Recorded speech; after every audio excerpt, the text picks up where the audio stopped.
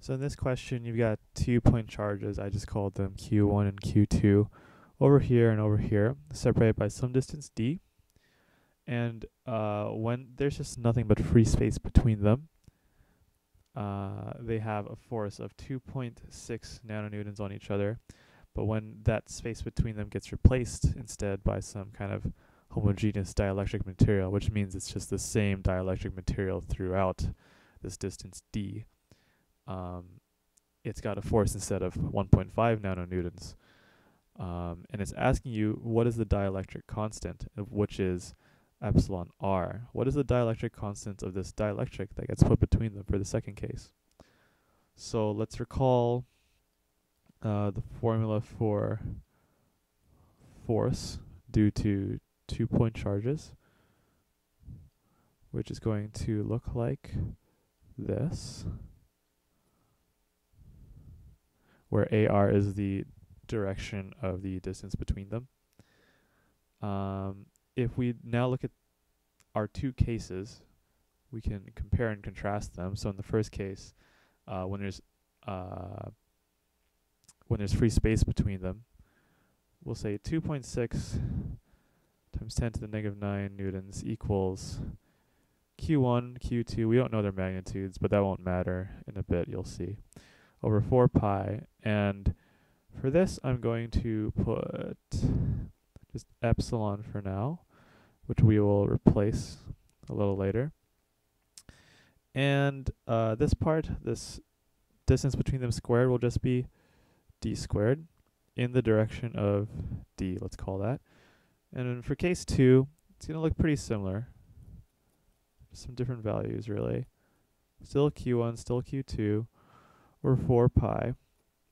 And now we have epsilon times d squared in the d direction. So now the important thing here is, in the free space version here, in the free space case, epsilon is going to be equal to epsilon naught only. Okay? You can also think of it as like the ER here is equal to 1. You can say like this is equal to 1. That's fine too.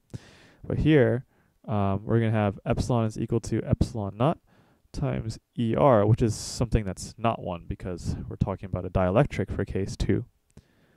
So once you've got that down, you can try dividing these two.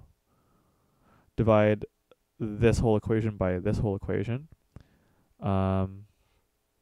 You get 2.6 over 1.5 equals, so for this side, for the top side, for the left-hand equation for case 1 here, when you divide the right-hand side of these equations, Q1, Q2 will cancel, and so will 4 pi, d squared, and AD, and you'll be left with these different epsilons. So you're going to get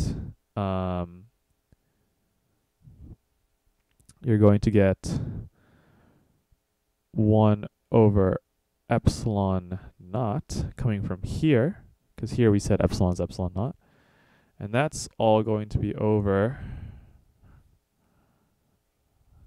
That's all going to be over 1 over epsilon naught epsilon r from here. And when you clean that up a bit, you're going to get 2.6 over 1.5 is equal to just epsilon naught times epsilon r over epsilon naught. And then these two will very neatly cancel, and then you'll have your answer for epsilon r, just like that.